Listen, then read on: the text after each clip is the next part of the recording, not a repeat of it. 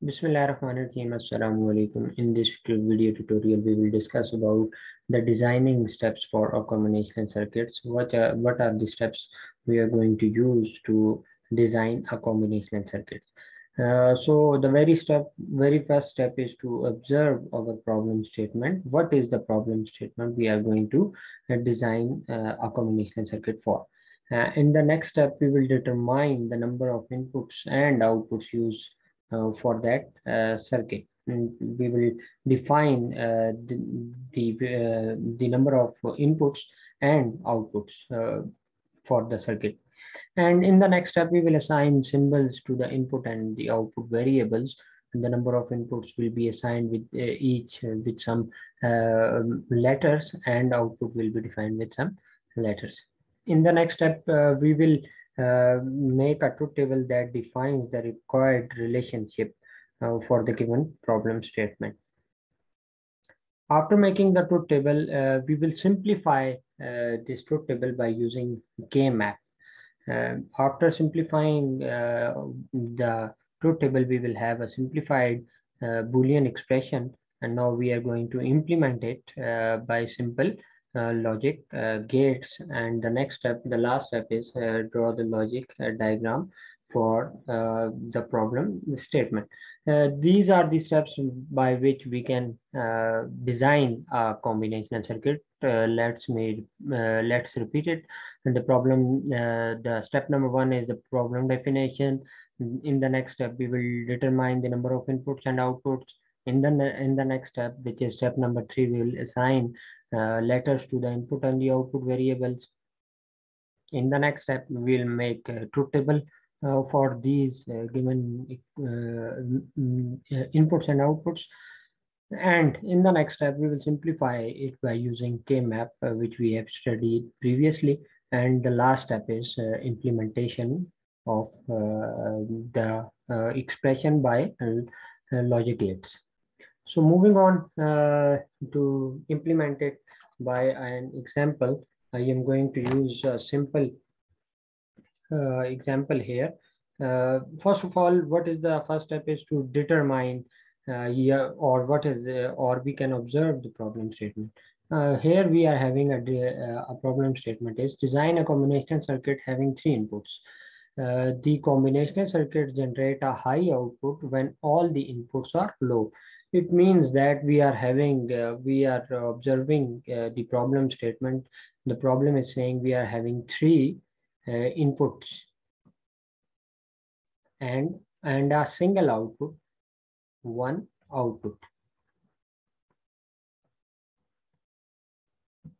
Now, when the output is high, it is, as you can see here, generates a high output when all the inputs are low. For 3 inputs, we will have how many combination? 2 raised to power 3, we will have 8 different combinations. From these 8 different combinations, we will generate a high output only for when all the inputs are low.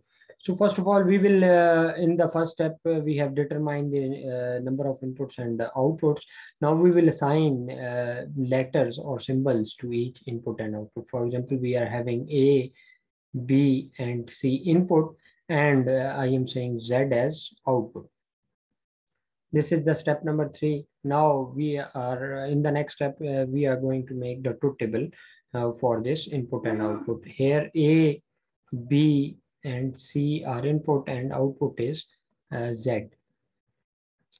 Now we will write the combination for these 3 inputs: 0, 0, 0, 0, 0, 1, 0, 1, 0, 0, 1, 1, 1, 0, 0, 1, 0, 1, and last is, the second last is 1, 1, 0, and last 1, 1, 1. So the output for this, as we have observed the given case scenario, is that whenever the inputs are low, the 3 inputs are low, the output is high. So we will have a high signal when all the inputs are low. Here C is high, here B is high, here B and C are high. In the next step, we are having A as high, and you can see we are having a high signal, a high input to different variables. The output resultant for each and every entry will be 0.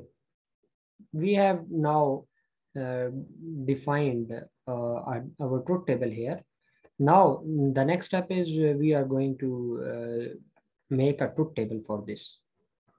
For this truth table, we are having 3 input. We will have 3 inputs in the truth table, A, B, and C. And we will have 8 different combination for that. We'll have 0, 1, 2, 3, 4, 5, 6, and 7. The output will be high when all the inputs are low. And now I'm going to put a min term here in 0. And all other boxes are empty, or we can put 0 for max terms. And now we are going to simplify it to make, we are having this only A. And the corresponding value for A is 0 and B and C are 0. Now, solving this K map, A is 0, which is represented by A complement, and B is also 0, which is B complement, C is 0, which is C complement. And we are going to get our simplified expression, which is A complement, B complement, sorry, which is B complement and C complement. In the next step, we are going to implement this expression. We are having A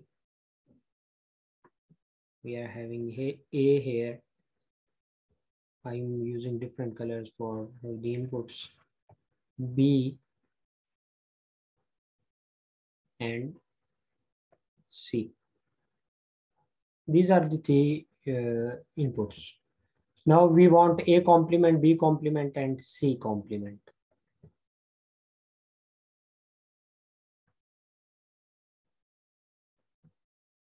So I'm using inverters here. A complement, B complement, and C complement. We will multiply A complement with B and C. For that, we will use a AND gate. For this, I'm using a different color here as well. A complement, this is B complement, and this is C complement. We will use a simple AND gate, and the resultant is A complement, B complement, and C complement. As you can see, this is a combinational circuits which only depends upon the current inputs. Previous inputs are not used, or we can say that we don't have any memory element involved here. Hopefully this is informative for you. If you are having any queries regarding this video, do comment in the comment section. Thanks for watching. Allah Hafiz.